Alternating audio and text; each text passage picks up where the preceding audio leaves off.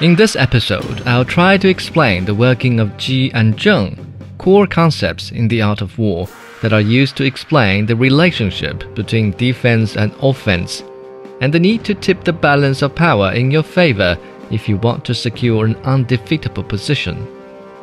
In Chinese, Zheng refers to something that's fundamental, while Ji means something odd or extraordinary.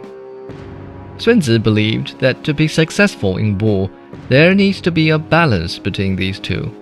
To illustrate Ji and Zheng, I'll combine Chapter 4 and 5 of The Art of War. One deals with the issue of balance of power, while the other explains the idea of a winning momentum. Together, they form a relationship of Ji and Zheng.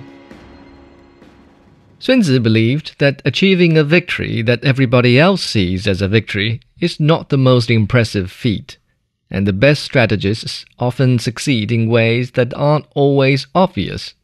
The officials of Qi from our story in Episode 5 provide an example. They defeated their enemy through statecraft at a banquet and prevented war from breaking out. Their efforts would have gone unnoticed if not for the record of the court historian. The best strategists, according to Sun Tzu, aren't the ones rushing to place their troops in perilous conditions to fight against tremendous odds. These triumphs might bring fame, but they inevitably entail great risk. Instead, commanders must position their troops in a strong defensible position while being poised to strike whenever the enemy reveals their weakness.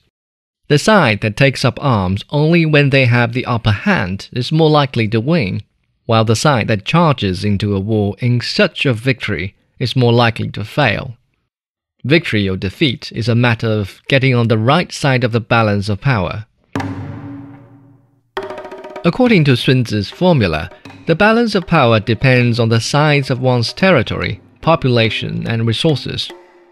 A state that makes the best use of its land, either by expanding its size or improving its productivity, can support a larger population, and a larger population means more soldiers can be drafted for military service and more resources produced to support military operations. Ultimately, a small advantage in territory, population, or resources often leads to the balance of power being tilted in your favor. So the Zheng, the fundamentals of war, have nothing to do with war per se. Instead, it's about governance, a topic we covered in our episode about making a pre-war assessment. Sun Tzu said, "The true masters of military command build up their defenses by implementing rules and regulations that benefit society. In doing so, a state can encourage people to settle down, cultivate more land, promote productivity and prosperity in agriculture and commerce, and motivate its soldiers to fight bravely in support of their homeland." A solid defense is easy to arrange because it depends on one's own initiative. A sizable territory, a robust economy, and a galvanized population contribute to an undefeatable position. The winning strike, however, is not easy to plan because the timing is reliant on when the enemy makes a mistake and provides an opportunity. If the opposing side is a good defender and never provides an opening, then a lot more effort is required to build up the momentum for a win. This is where Ji, flexible tactics, comes in. Sun Tzu believed there is great power in momentum. Just like enough flowing water can wash away heavy stones, an army with enough momentum can carve their way through a defensive line. But this only works when the commander can make good use of his resources to build up their momentum, and that means the practice of Ji. Using Ji and Zheng in military management means having both a main force to engage the enemy and a special force to look for the weak points on the flanks. In most cases, you can think of the main force as the Zheng and the special force as the Ji, but depending on how the battle plays out, the special force can assume the role of the main force, and vice versa, making dynamism the key to coping with uncertainty on the battlefield. I'll use an example to explain how this Ji and Zheng dynamic can work. Near the end of the 3rd century BCE, the troops of the state of Qing and the state of Zhao were locked in a stalemate. The Zhao commander Lian Po lost a few battles, so he decided to take a tough defensive position. The state of Qing, seeking to break the gridlock, spread rumors in the court of Zhao that Lian Po's strategy was failing, which led to his replacement by the young and fledgling commander named Zhao Kuo. In the first battles up against this young new commander, the Qing generals hit 2 groups of special forces on the sidelines. Their main force feigned defeat and retreated to camp, chased by the Zhao troops.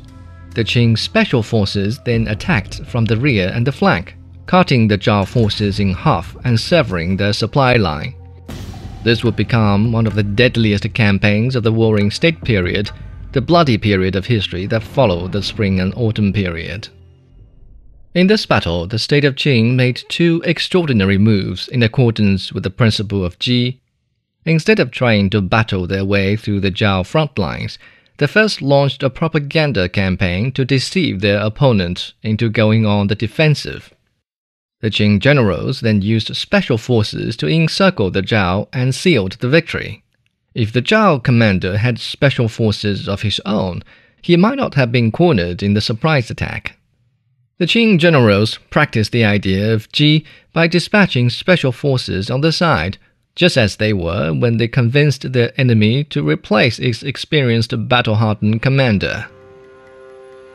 In this example, we've seen 2 different applications of Ji, but according to Sun Tzu, so long as the fundamental defense is secured, the applications of Ji are endless.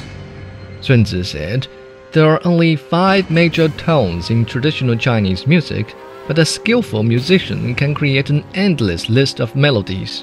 There are only 5 major flavors in food, but a master chef can cook an endless list of delicacies. Ji and Zheng are merely 2 factors of war, but the best strategists can come up with endless ways to win a war. All they ever need is to consolidate their defense and think outside the box."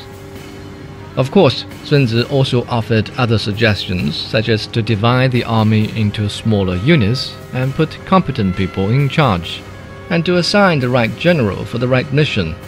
This is hardly novel advice. It's what military commanders everywhere have been doing throughout the history. What is novel, however, is his teachings on how to use flexibility combined with a good dug-in defense to your advantage. In our next episode, we'll look at a more elaborate interpretation of flexible tactics.